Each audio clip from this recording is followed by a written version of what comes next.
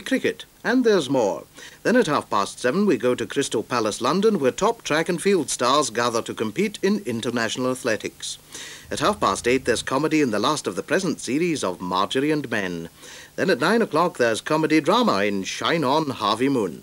And at 10:30, following the news, we continue our series about the Victoria Cross for Valour, taking us up to 11 o'clock and our Friday evening movie, Witchfinder General, with Colin Lamont.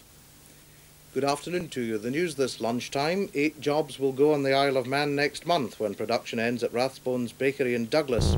Last year, 50 people lost their jobs when the oldest bakers on the island, Quirks, closed down, blaming falling demand and increasing costs. 500 friends and admirers of the poet Hugh McDermott gathered in the pouring rain yesterday for the official unveiling of the controversial memorial to the poet at his Dumfriesshire hometown of Langham. Ronnie McNaught ran with a symbolic torch from the house where McDermott was born in 1892 to the hillside above the town where the bronze memorial stands. McDermott's widow, Valda, unveiled the sculpture, which is in the form of an open book. The site is the third to be chosen by the Scottish Sculpture Trust, who commissioned the project. The previous 2 were rejected by local planners. An inquest will open later this week on a Carlisle man whose body was found in the River Gelt near Brampton at the weekend. He's been named as 23-year-old Andrew Baxter from Warwick Road in Carlisle. Members of the EIS Scotland's biggest teaching union are planning their latest round of industrial action in the region's schools when the new term starts next week. In addition to selective strikes, all activities outside normal school hours will now stop. Manx police have issued an appeal for witnesses to a road accident in which a woman cyclist was seriously injured. The woman, who hasn't been named, was hit by a van shortly after 10 a.m. at the junction of Circular Road and Peel Road in Douglas. She's now in the intensive care unit of Nobles Hospital. A joint civilian and military expedition has succeeded in climbing all 348 English peaks over 2,000 feet in 21 days.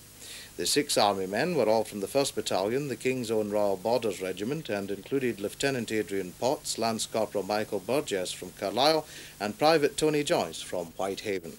They finished their climathon at the Elswater Hotel Glenridding yesterday lunchtime, and as well as establishing a record for the event. Manxman Rick Tomlinson was on board pop singer Simon Le Bon's yacht Drum of England when it capsized yesterday in the Gill Hit Fastnet race. Rick, a 26-year-old professional photographer and an experienced deep-sea racing yachtsman, telephoned his family in Port St Mary, Isle of Man last night to confirm that he was safe and well. Over 240 anglers took part in the Scottish Federation of Sea Anglers one-day festival at Eyemouth. Borders fisherman Jim Mihalter from Howick landed the heaviest individual fish, a 3.5 kilo cod, though the overall winner was Edinburgh-based John Meiklejohn. George Marshall from St Boswell's increased his lead in the Scottish Rally Championship at the weekend when he won the Borders Rally centred on Galashiels. Another local driver, Alistair Brearley, finished 5th, and Murray Grierson from Dalbeattie, who's lying 2nd in the championship race, came in 6th. Football and Queen of the South have added another player to their books. Manager Nobby Clark signed Stranraer midfield man Jim McBride after he played in Saturday's opening match of the season, in which Queens beat Stenhousemuir 2-0. McBride joins his former Stranraer colleague Tommy Bryce at Palmerston Park. 48-year-old Eric Milliken from Rotherham won the British Long Distance Swimming Association's annual Venerals Championship at Coniston yesterday for the 2nd year running. His time for the 3¼ mile race was 1 hour 35 minutes and 44 seconds. The ladies' title was won by 40-year-old Margaret Smith from Caister in Lincolnshire, who reckoned the water temperature was the coldest since the championship started in 1968. Finally, the glorious 12th has dawned, with several local hotels competing to be first to put grouse on the table.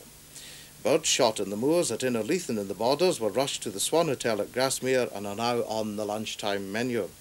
But Bob Slack from the Mutter Hotel near Cockermouth was up on Alston Moor even earlier to get some birds for breakfast. Bob, who says he'd do anything for his customers, plucked the birds in the back of a Rolls Royce as he sped back to West Cumbria.